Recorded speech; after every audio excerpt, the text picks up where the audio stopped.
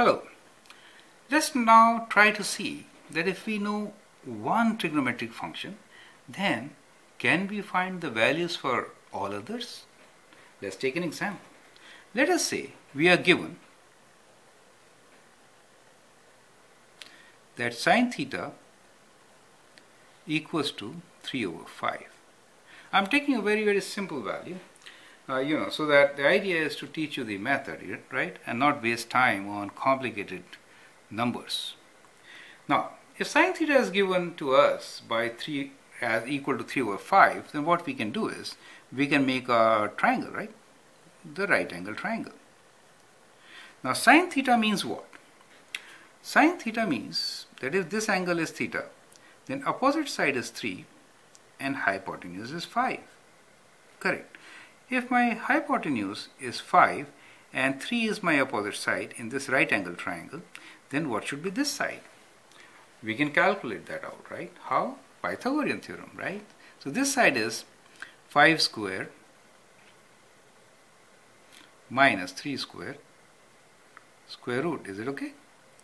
Now, how much is this?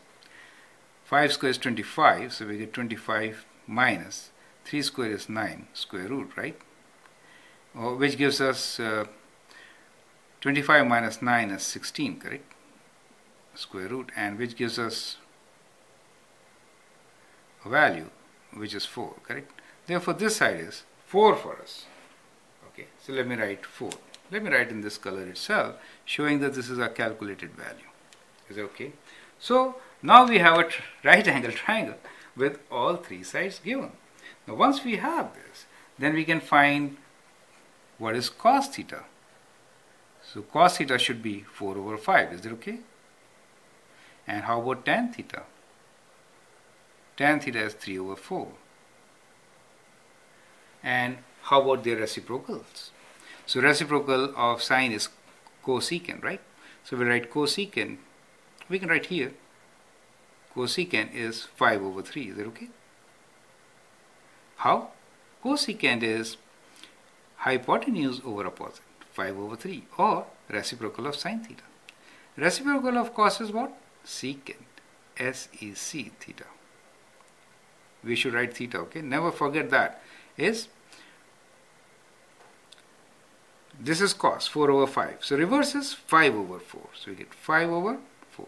And cotangent theta is 4 over 3, correct? That is the reciprocal of this. So therefore you see that if we are given one angle, we can find all the rest. Do you see that? It's very easy, correct? Not only that, if you use your calculator, then you can even find theta. And for that, we use inverse function. There is an inverse function on the calculator. So normally it is in the second function. So if I press second of sine inverse, and within bracket, if I write 3 divided by 5 and say equal to, it will give me angle. It gives me 36.869.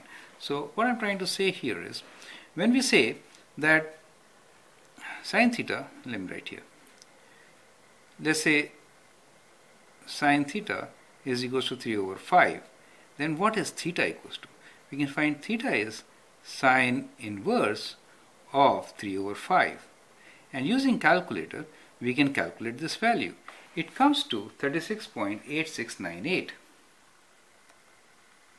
8698 degrees. Do you see that? So we can find the angle. We can also find, once we find the angle, then we can find the other values also. For example, now we can say cos of this angle, right? To say cos of this is equal to, it gives answer 4 over 5. So we get the same answer as 4 over 5. So the other method was that given the angle, we can find, given sine of a sine function, value of sine function, we can find the angle. And from the angle, we can find rest of the things. Okay? Calculators don't really give you functions to calculate cosecant, secant, and cotangent directly.